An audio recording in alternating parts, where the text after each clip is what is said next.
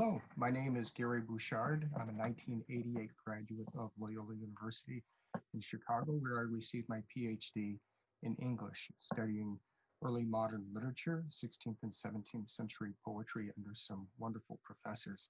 And of course, during my time there, I spent many hours in Loyola University's libraries, and I'm pleased that the libraries have invited me to share with you a little bit of word about a recent book that I published. Since leaving Loyola in 1988, I have enjoyed a really wonderful career up here at St. Anselm College in Manchester, New Hampshire, teaching students, enjoying their rich lives and the lives of the mind with many colleagues. I published two books, one on pastoral poetry and Edmund Spenser, and then a book on Robert Southwell, who is a Jesuit priest and martyr, 1595, and a Catholic saint, and a really influential poet upon the likes of poets like John Donne. And then most recently, I published a small book, not of scholarship, but an invitation to anybody who feels inclined to try to understand poetry, and anybody who desires to pray. 20 Poems to Pray was published in 2019 by Liturgical Press, and has since won an honorable mention from the Catholic Press Association.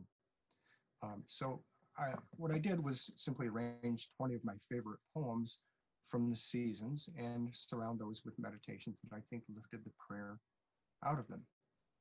So the book moves from autumn into Advent and Christmas, New Year's, and then to Lent, and then Easter, Pentecost, and finally summer. So let me read a short excerpt from the introduction to give you a taste of it. I start the book by declaring that poetry and prayer are close cousins, if not siblings. It's true that most poetry is not prayer, and that many prayers make for pretty mediocre poetry. But both the earnest petitioner and the determined poet may each be said to achieve their highest aim when they deploy language with such grace and inspiration that their expressions transcend language itself. Sometimes, as with most of the selections in this volume, poems are prayers. In the case of other poems offered here, they contain a longing of a kind that allows them to serve as a sort of prayer. Then, borrowing the words from the 17th century poet George Herbert, I offer this invitation.